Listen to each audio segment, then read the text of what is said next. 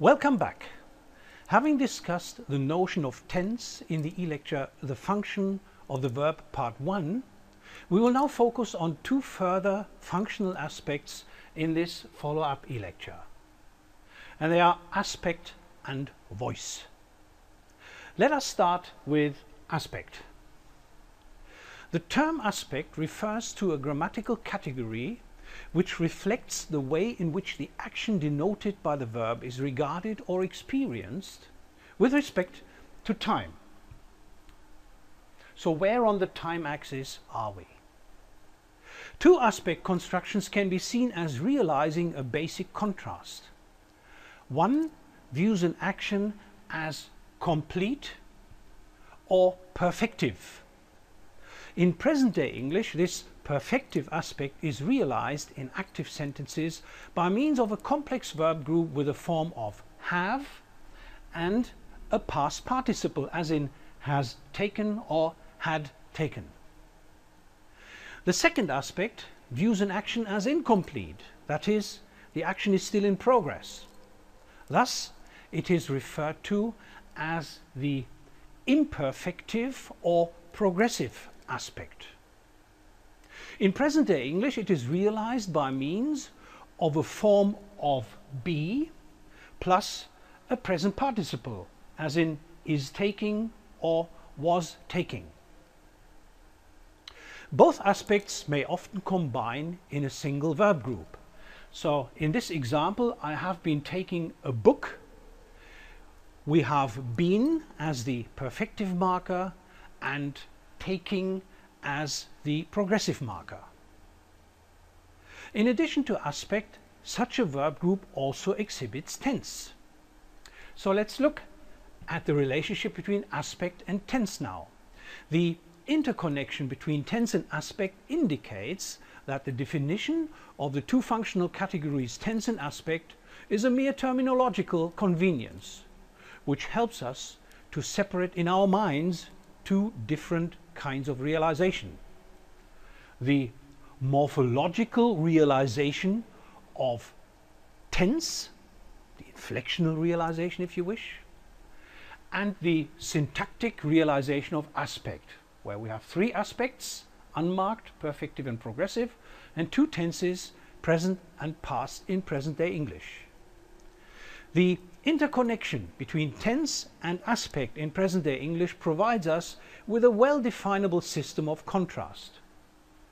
We have, for example, the unmarked tense, present tense, I take, past tense, I took, where in took we have a vocalic change that indicates the past tense.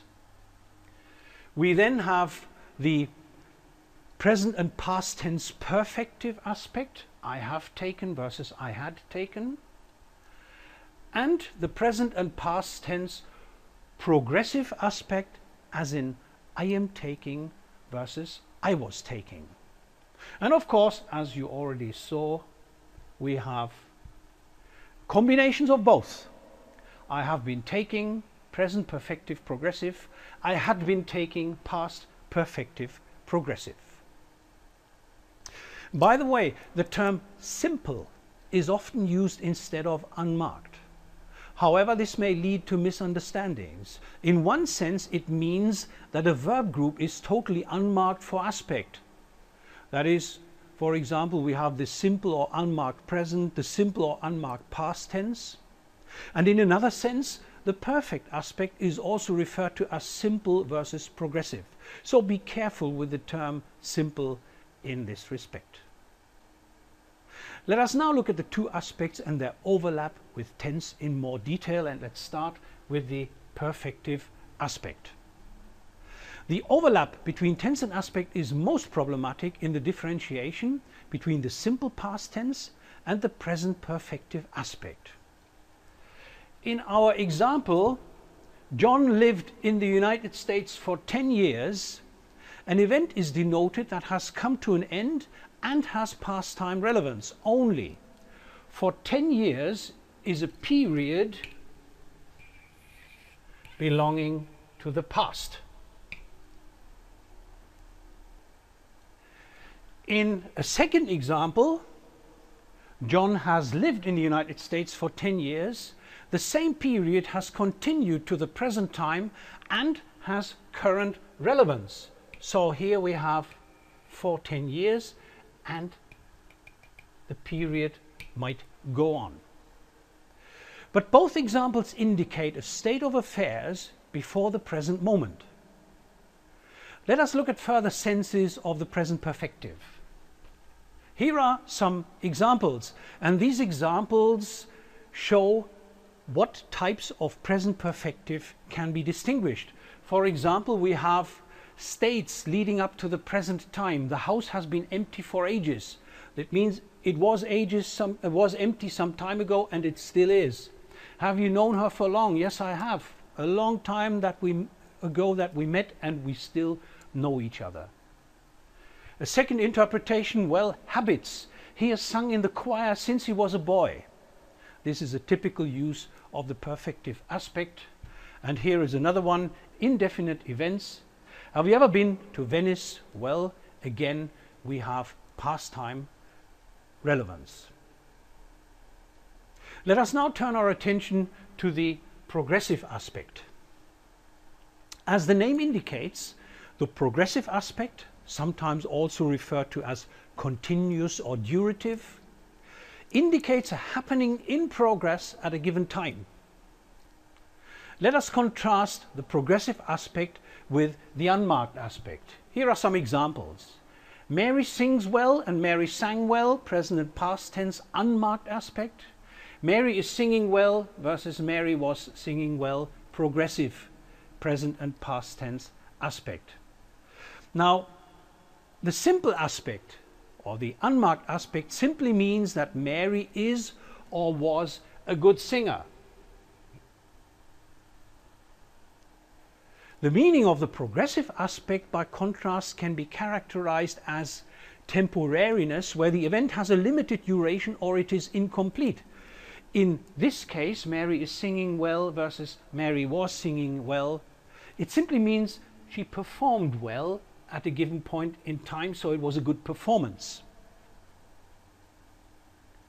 The verb senses state, habit, and indefinite events, which we already discussed in the context of the perfective aspect, are interpreted differently when used in the progressive aspect. Now, here is an example. We are living in London. Now, this simply means that it is a certain state. We are living in London now, at this moment in time. Or if you take the habitual progressive, the habit, at that time she was having regular lesson. That is, the habit takes place over a limited period at that time. And in the event progressive, she is watching TV. The duration has not come to an end yet. Note that there are a number of constraints on the use of the progressive. Let's look at them. The following contexts are normally excluded from the progressive aspect, or they result in meaning differences. For example, the context which is labeled qualities or attributes doesn't work. Linda is tall is all right, but Linda is being tall. Well, here the progressive aspect cannot be used. Or take states. John has a cold versus John is having a cold. Where John is having a cold, the progressive aspect is simply impossible. Also, verbs of perception are problematic. I see you versus I am seeing you. You know that normally we cannot use a progressive form of see. And then we have stances. He lives in London versus he is living in London, where of course the progressive form does not result in ungrammatical structures, but the meaning is a different one. Further contexts that require the simple aspect are explicit illocutionary acts, where the verb, here the verb warn, denotes the act. If the illocutionary verb warn occurs in the progressive aspect, it loses its illocutionary force. So, I am warning you is no longer a warning, but it becomes a simple act of declaration. Let's now continue with the second verbal function I would like to discuss in this E-lecture, voice. Voice describes a grammatical category which makes it possible to view the action of a sentence in either two ways, in an active or in a passive one. Here are two examples. John eats an egg and John is eating an egg, two active forms. The passive, an egg is eaten by John, an egg is being eaten by John. Important to notice is that the facts reported in each sentence are not changed. Voice concerns not only verb groups, but other constituents in the clause too. The passive is formed from an active sentence. So here are our active sentences. It is formed from an active sentence by the addition of a form of be. Here we have be plus a past participle of the active verb. An egg is eaten or an egg is being eaten, where we have the progressive form. The rule NP auxiliary verb plus NP becomes NP auxiliary verb plus past participle, and then a by phrase plus the noun phrase that was the subject of the corresponding active. However, the situation is not as simple as that. There are various types of passives and several constraints on their formation. So let's look at these types of passives. One alternative form is the use of get, which, as you all know, is not an auxiliary at all. So here are some get passives. The cat got run over. United got beaten last night. Also, the purely formal definition of the passive, that is be and get plus past participle, is very broad and would include far too many examples. For this reason, the following passive gradients can be defined. We can define central passives. We have passives that we can refer to as semi-passives, and last but not least, there are passives that are not real passives but so-called pseudo-passives. Let's look at them more closely. Central passives or true passives have a direct active-passive relation. They can be subdivided depending on the presence or absence of an agentive subject in the corresponding active sentence. In our first example, the violin was made by my father, where we have the corresponding active sentence, my father made the violin. My father is clearly the agent. In the next example, the conclusion is not justified by the results. Active, the results do not justify the conclusion. The subject is no longer an agent, it is non-agentive.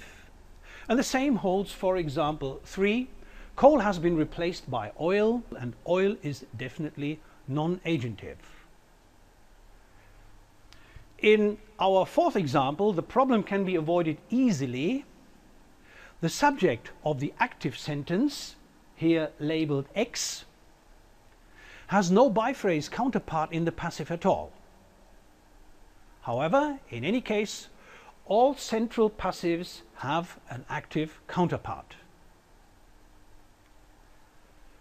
Semi-passives have active counterparts too, as this first example shows. We are encouraged to continue by the results.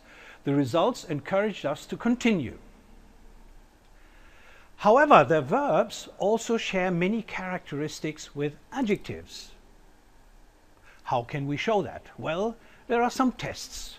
One test to show that encouraged is an adjective is adjectival coordination. We can simply take another adjective and coordinate it with encouraged. An example would be, we are encouraged and motivated. We are encouraged and fit, and so on. Another test for adjectiveness is that adjectives can be part of an adjectival phrase, and we can use an intensifier such as rather, extremely, or very. We are rather encouraged, we are extremely encouraged, and so on and so forth. And also, one test is that we can replace are, that is the form of be, in the semi-passive by other verbs such as feel, seem, and so on. We feel encouraged would be an example. Here is another example.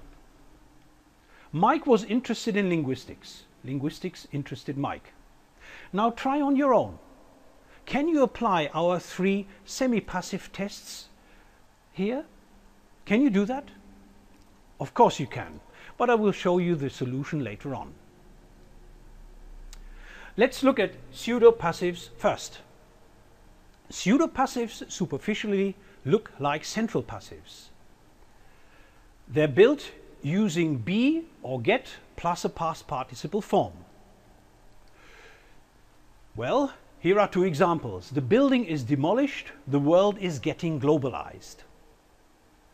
However, they neither have an active equivalent nor the possibility of agent addition.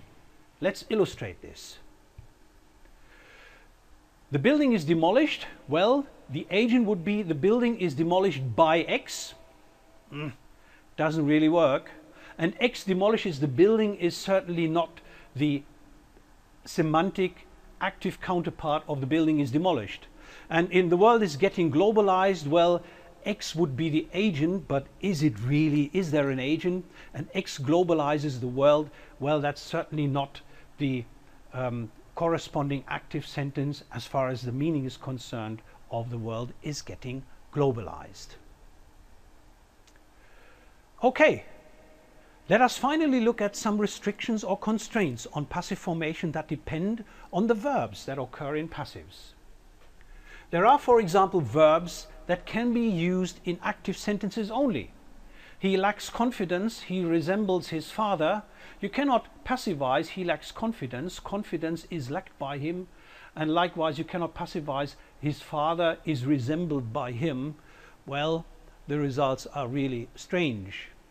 There are also verbs that can only occur in passives. Be born and be rumored. He was born in Marburg. You cannot simply create a corresponding active Marburg, bore him, or someone rumors that John is ill. This doesn't work.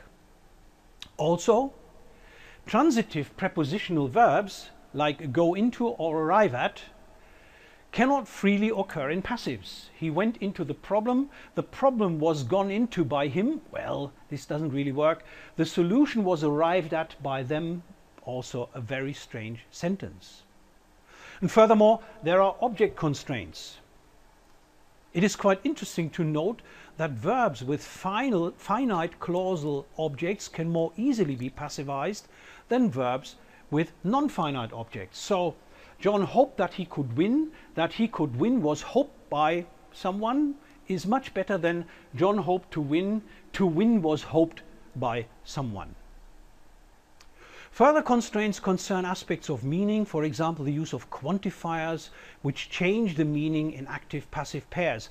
Just passivize the sentence, every boy knows one joke. Try, and you will find that the meaning of the active is different as compared with the meaning of the passive sentence. All right, that's it. Before we summarize, let's look at the solution of our semi-passive test. Here we are. Mike was interested in linguistics is a semi-passive because interested has adjectival properties. It can be coordinated with other adjectives, as in Mike was interested in and fascinated by linguistics. It can occur in adjectival phrases with an intensifier. Mike was very interested, was extremely, was rather interested. And the verb be can be replaced by other verbs such as seemed. Mike seemed interested. So we clearly have reasons to believe that Mike was interested in linguistics is a semi-passive. But I'm sure you got it all right. Okay, let's summarize. This e-lecture looked at 2 central functions of the verb, aspect and voice. Both are realized syntactically in present-day English. That is, by means of a complex verb group. In the final e-lecture belonging to this series of discussing functional aspects of the verb, We will look at the realization of mood and modality in present-day English. Until then, have a nice time.